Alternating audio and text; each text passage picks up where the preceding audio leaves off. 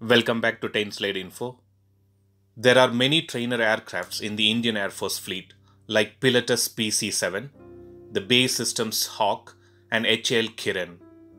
There are also HAL HTT-40 trainers in development which would be very soon inducted into the Indian Air Force trainer fleet.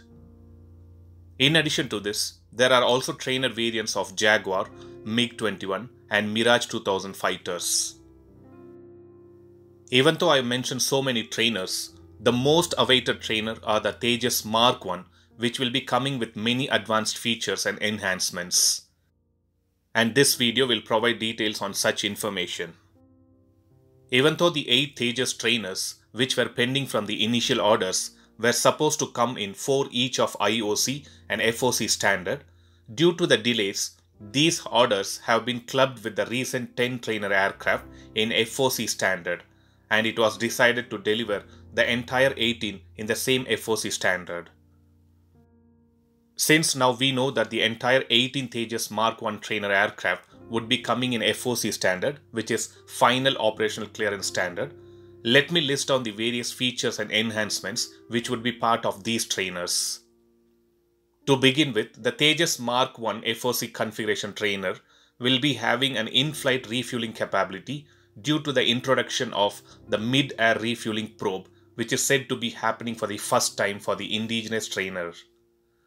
It is not sure if these Midair refueling probes would be provided by the Cobham company of the United Kingdom. Not only that, it is also said these FOC trainer aircraft will be getting an external fuel tank to enhance its range.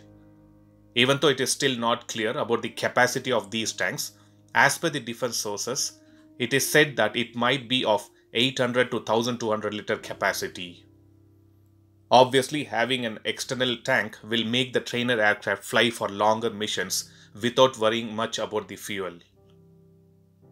These fighter trainers might be getting a wide area multifunctional displays which will provide efficient combat situational information and reduce the effort of training.